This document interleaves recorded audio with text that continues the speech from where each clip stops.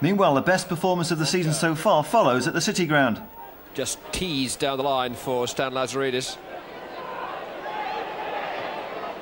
Cross towards Dowie, and Bowen has scored for West Ham. Oh, what was he doing there? Mark Bowen's first goal for West Ham United. They take the lead with just over a minute of the first half remaining. The cross hung up towards Dowie. Neither he nor Pearce could make contact, but Bowen got in ahead of Allen, and West Ham lead.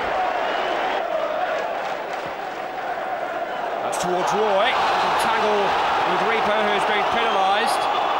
And the referee, Gary Willard, wants to have a word with Mark Reaper here, and he's going to card him, and I wonder whether he feels that Reaper was the last defender. He does, he's off. I don't think there's any doubt that he had an arm around the waist of Brian Roy as they chased that long ball from Ian Wone, but would anybody else have caught up? Maybe not.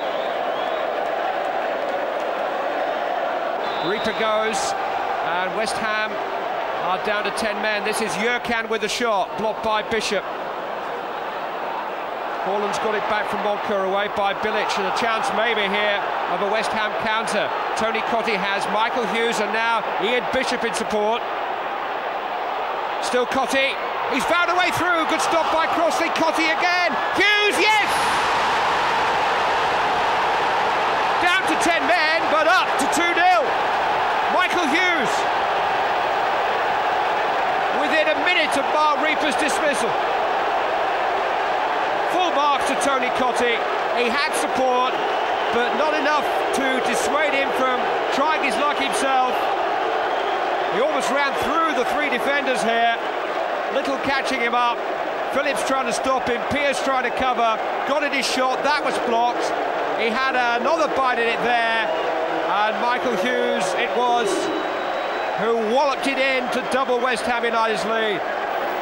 A precious win for the Hammers' 10 men.